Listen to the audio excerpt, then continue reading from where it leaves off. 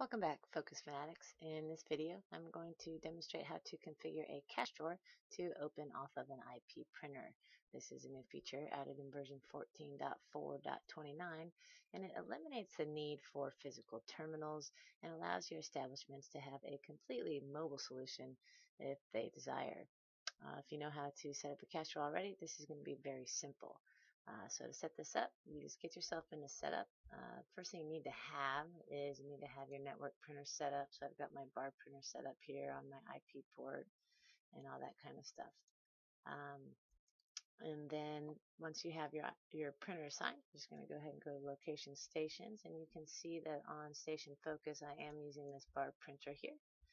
And I can go into my devices, and my cache drawer is attached to that IP printer.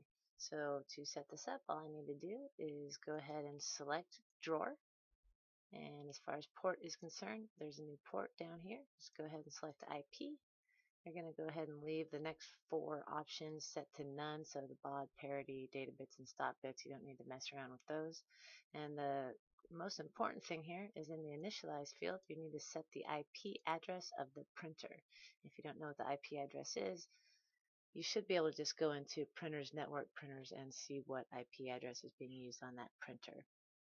And then all you need to do is set the access code to the access code for cache drawers assigned to that printer. So if you're using the Epson printer, it would be this code. It could be another code if you're using a different printer. And then you can go ahead and name the drawer if you like, and you hit save and you hit close and you're done. So that's all you need to do to set up a cache drawer to open off of an IP printer. I hope this feature benefits both you and your customers. And until next time, stay focused.